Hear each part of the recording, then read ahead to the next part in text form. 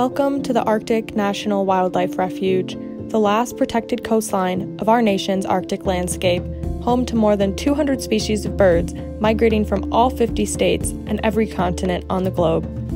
Sitting atop the ancestral homelands of the Gwich'in and Inupiaq people, the Arctic National Wildlife Refuge captures an entire ecosystem. From snow-capped mountains and Arctic tundra to wetlands, boreal forest, and the coastal plain, the Arctic National Wildlife Refuge is a place unlike any other in America.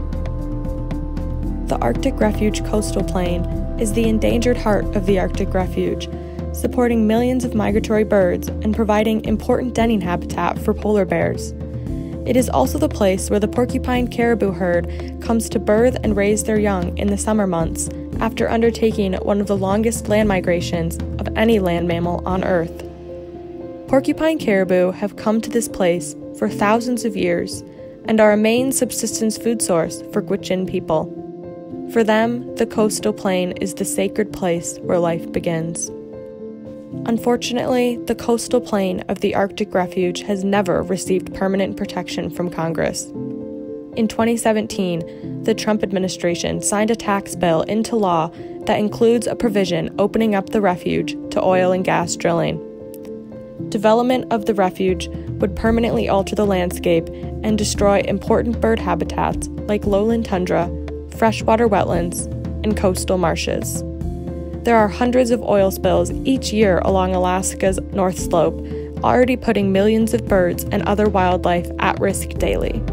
An oil spill on the coastal plain would be devastating, creating a massive and irreversible ecological footprint.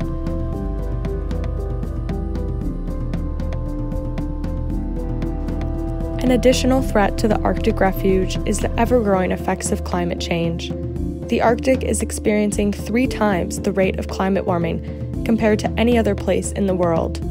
Here in the refuge, this means permafrost is melting, causing erosion into rivers and ocean, and forcing village relocations.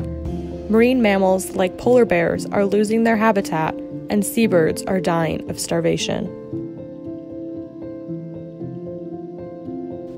It is important now more than ever to protect this wild and untouched Arctic ecosystem. Each of us who will carry forward new ideas for conservation and cultural preservation have a stake in this wild Arctic land. Public lands like the Arctic National Wildlife Refuge are living, breathing places that will preserve our natural and cultural stories for as long as we protect them. We have the chance to forge a new path for conservation work, one that honors traditional Indigenous knowledge and permanently protects places like the Arctic National Wildlife Refuge.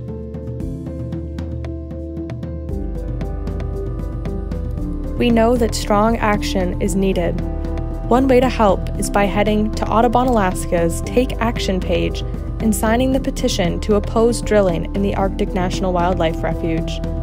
Big Oil is racing forward with a plan to drill and ignoring the devastating impacts their plan will have on the human rights of Indigenous people, as well as millions of birds and other wildlife.